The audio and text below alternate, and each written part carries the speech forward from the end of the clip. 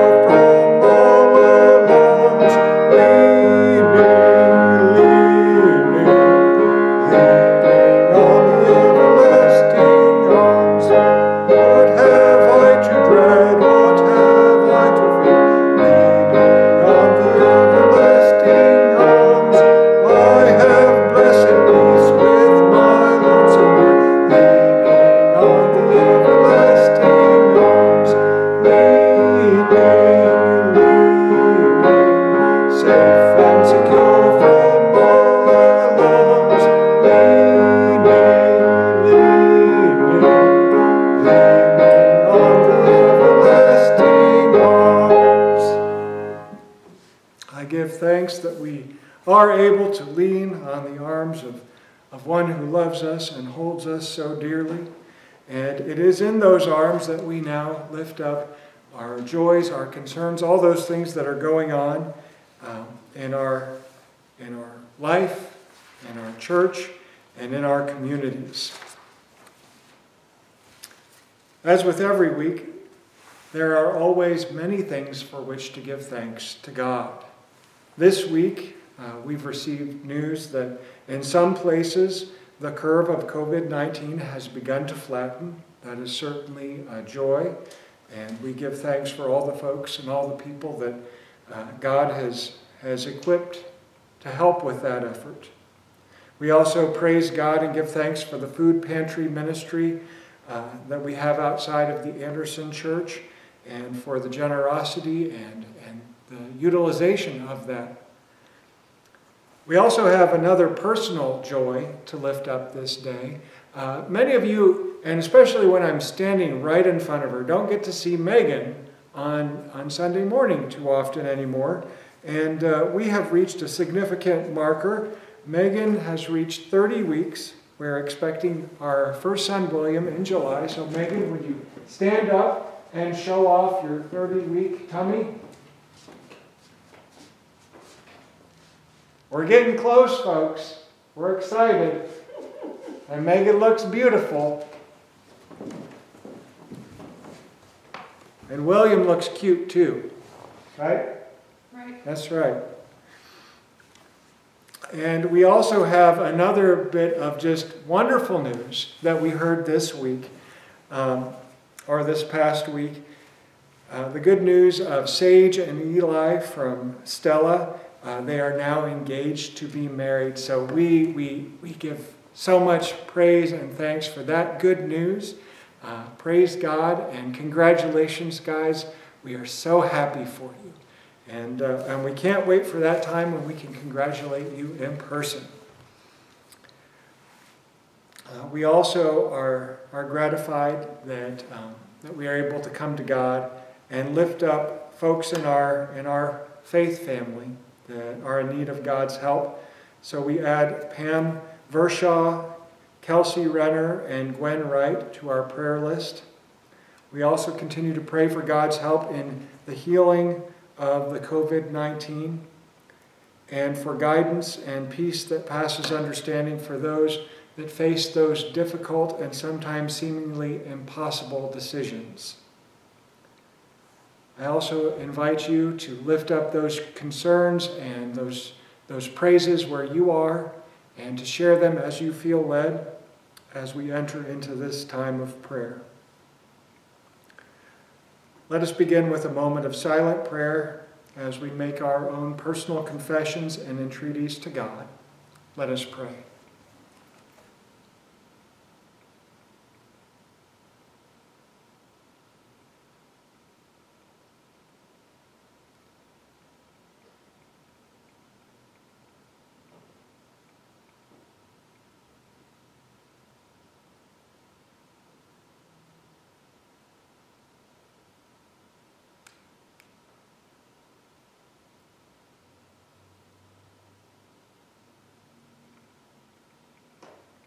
Gracious and loving God, thank you for walking with us through this week, for the blessing of each person that is worshiping with us today. This week certainly has been a mixture of the wonderful and the sorrowful. For those moments of hope and promise, and for those victories of joy, we give you thanks for how we are able to see your working and moving and your presence amongst us. For those moments of difficulty and challenge, we give you thanks for your presence in the midst of them. We are humbled by your sustaining presence and by the invitation of Jesus Christ, who taught us to pray, Our Father, who art in heaven, hallowed be thy name. Thy kingdom come, thy will be done, on earth as it is in heaven. Give us this day our daily bread, and forgive us our trespasses, as we forgive those who trespass against us. And lead us not into temptation, but deliver us from evil. For thine is the kingdom, and the power, and the glory forever. Amen. Now, in this time of worship, it's the time when I invite those who are supporting the ministries of this church to send in their tithes and their offerings. The P.O. box is in the text box below if you are so led. But I also invite all of us, if you are visitors, I welcome you. I'm grateful that you are here. And if you are our longtime ongoing members, I'm grateful that you are here. I invite us all to lift up the many churches of God, the many followers of God, and the ministries of those churches as we pray together.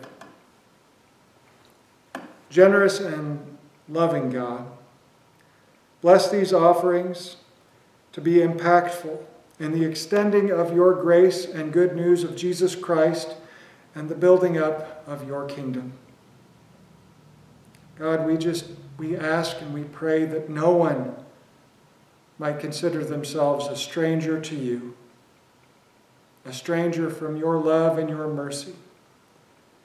May all find their place that you have already prepared for them at your table.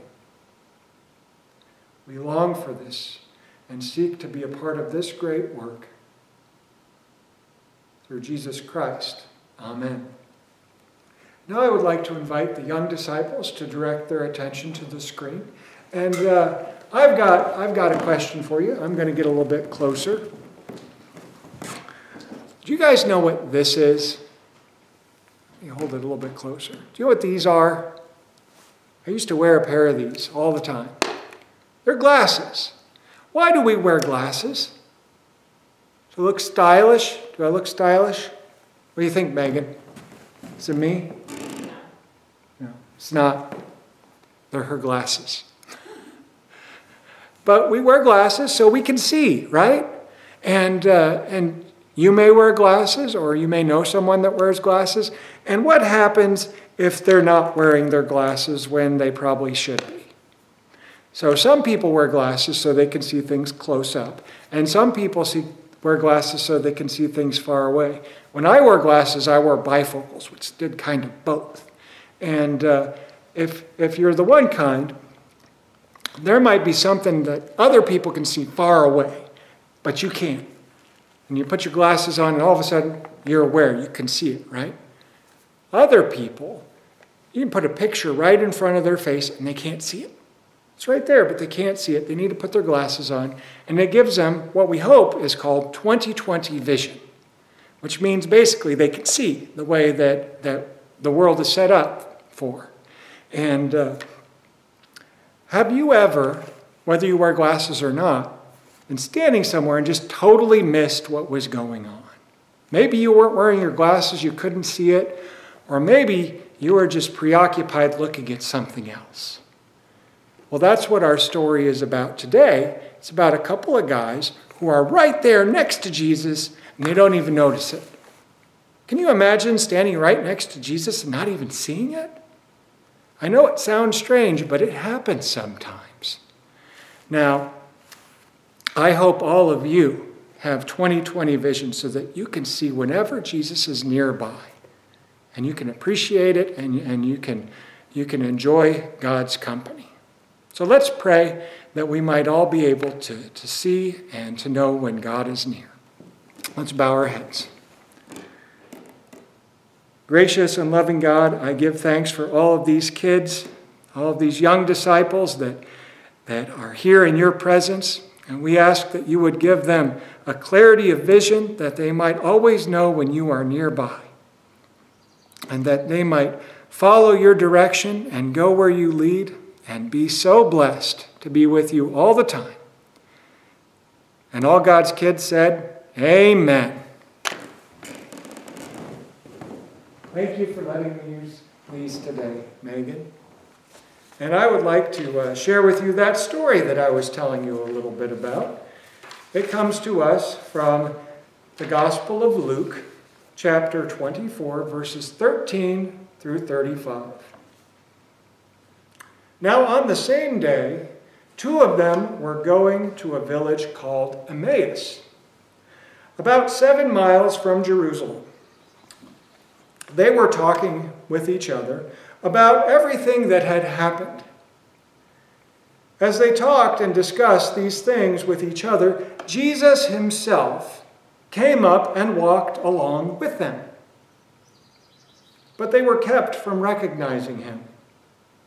He asked them, "What are you discussing together as you walk along?"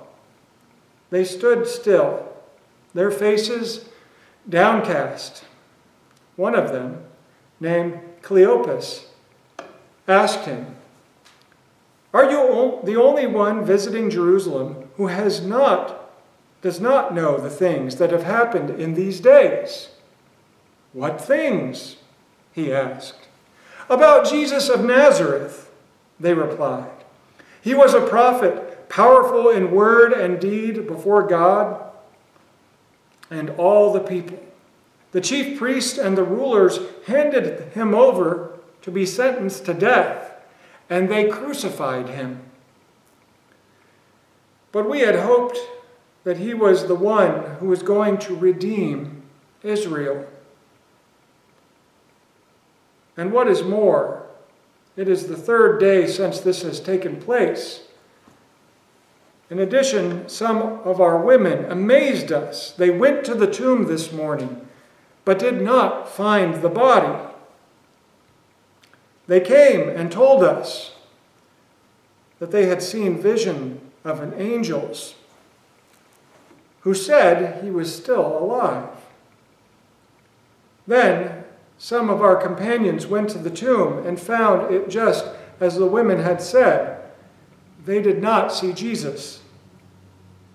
He said to them, 'How foolish you are, and how slow to believe all the prophets have spoken. Did not the Messiah have to suffer these things, and then enter glory?' In the beginning, with Moses and all the prophets, he explained to them what was said in the scriptures concerning himself." As they approached the village to which they were going, Jesus continued on as though he were going farther. But they urged him strongly, "Stay with us, for it is nearly evening. The day is almost over." So he went to stay with them. Then, when he was at their table, he took the bread, he gave thanks, he broke it, and began to give it to them. Then their eyes were opened, and they recognized him, and he disappeared from their sight. They asked each other, "Were not our hearts burning within us while he talked with us on the road and opened the scriptures to us?" They got up and returned at once to Jerusalem. There they found the 11 and those with them assembled together and saying, "It is true, the Lord has risen and has appeared to Simon." Then the two told what had happened on the way and how Jesus was recognized by them when he broke the bread. The word of God for the people of God. Thanks be to God.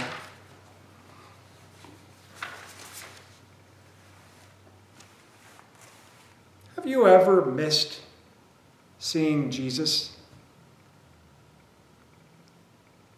I wonder how often we are like the two on the road, where Jesus is right there and we're not seeing him. I mean, it's understandable. They had had a lot go on in their lives.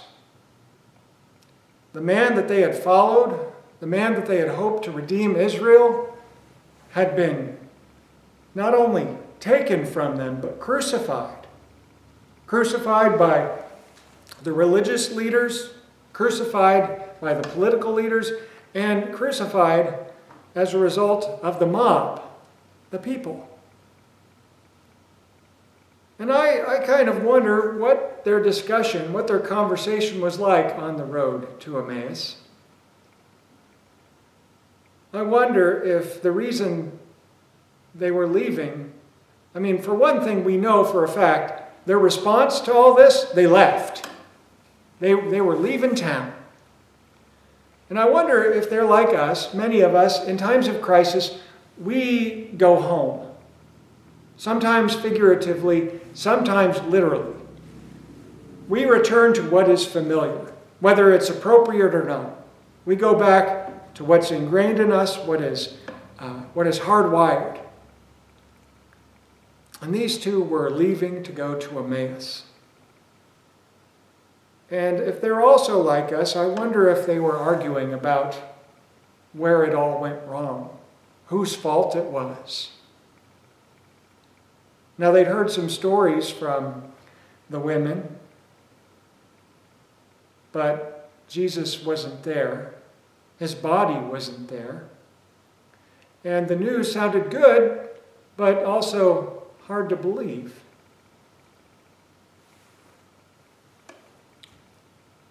I've had moments in life where I've been in a place where I felt like I didn't know what I was supposed to be doing.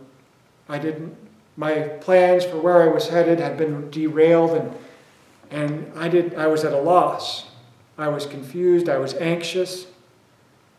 Many people right now are posting senior pictures online in solidarity to the seniors that are graduating this year who may not get graduations or proms. And I remember when I was graduating, that was one of those moments when everything I was used to, the routine that I was used to, was upset. And while I had a plan of sorts, I really didn't know where I was supposed to be going or what I was supposed to be doing. A few years later, I remember my dad ended up in the hospital, and I thought he had had a heart attack. And very much the same feelings came back, where I knew I wanted to be doing something. I needed to help, but I just didn't know how or what to do. And it was driving me nuts. And then a few years after that, I remember when a relationship that I didn't think was going to end, ended. And my future plans were in disarray. And in all those three instances, if Jesus had been standing right next to me, I might not have seen him.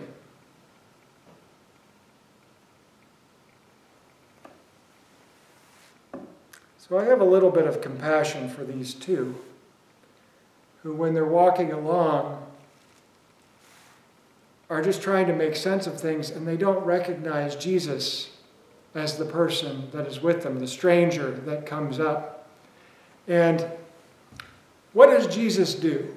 Well, in the middle of it, they just start pouring out everything that has gone on in their lives, assuming he doesn't know. And Jesus doesn't say, well, I know all this. I mean, of course he does. It happened to him. Instead, he lets them. He lets them pour out their hearts and vent and share. And then he begins to talk over the scripture with them, talking about who Jesus is and how Jesus fulfills the words of the prophets and why what happened to Jesus happened. Still, they don't recognize him. It's only later, after they break bread, that suddenly their eyes are open and they see, hindsight being 20/20, they see who this man was, what all of his words meant. It all falls into perspective.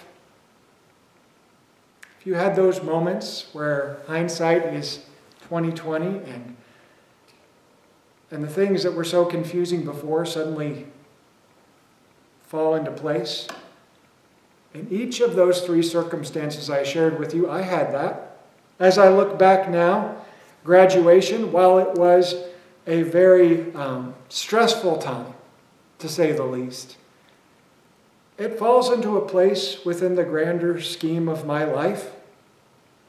Things I learned and experienced there blessed me and have blessed me and been useful to God later on. My dad had an acute case of heartburn. I didn't really need to be so worried and stressed out as I was. Looking back, it seems silly. And that relationship that ended. And it changed the course that my life was going. And I look back and I see the lessons I have learned and the blessing that change was, because that end made the way for a new beginning. Here we see something similar, where the revelation of Christ makes way. The preparation that Christ had done with the disciples makes a way for what comes next. I wonder how many of us right now are anxious and uncertain about what is coming next. Not sure quite what to do, what's right, what's appropriate, what's good.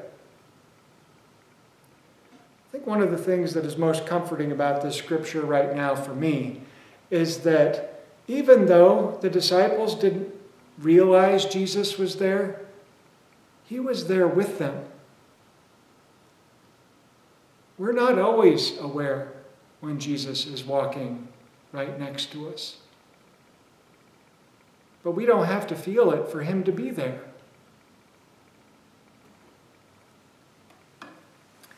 And another good lesson from this scripture comes about how we can feel close to Jesus. Because they did feel close to Jesus at one point. And you might ask yourself, well, when did that happen? And the obvious answer is when they broke bread. Oh yes, that's the answer. They broke bread and suddenly they realized that Jesus was there. But something very important happened just before they broke bread. Can you remember what it was? They're walking along and they reach their destination and Jesus is going to keep going. He's going to keep going. And what do? They invite him to stay. They extend hospitality to who? A stranger. As we read scripture, we see over and over again, if you do this for the least of these, you do this for me.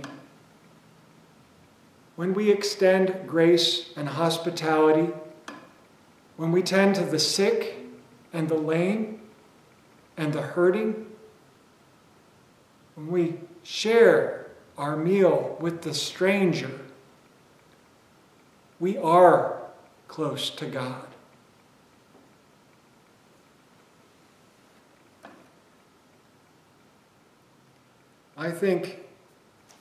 I know that when I want to feel close to God, that all I need to do to feel it is to love on my neighbor, and to love on my neighbor that needs it. And right now, there are ample opportunities to love on our neighbors. There's plenty to pray for, to care for. God is close by. God is with us. And for that, I am truly grateful. I invite you to join me in a moment of prayer. Gracious and loving God, as we walk along on this road, as we experience this uncertainty and confusion because life is not turning out the way we expected, because events are unfolding in a way that we did not anticipate, God, we pray that you would be with us and that we would have that assurance of knowing that whether or not we see you, that you are there, walking, speaking words of wisdom and comfort, and speaking words that challenge us to see you and to be near you. Place in our hearts that perfect love and compassion that drives us to extend hospitality to all of our neighbors, so that in every circumstance we might be serving and loving you, our Lord and our Savior, Jesus Christ. Amen. And now I invite you to join with me in singing our closing hymn, Open My Eyes That I May See. Open my eyes that I may see glimpses of truth thou hast for me. Place in my hand the wonderful key that shall unclasp and set me free. Silently now I wait for thee, ready, my God, thy will to see. Open my eyes, illumine me, Spirit divine. Open my mouth and let me bear gladly the warm truth everywhere. Open my heart and let me prepare love with thy children thus to share. Silently now I wait for thee, ready, my God, thy will to see. Open my heart, illumine me, Spirit divine.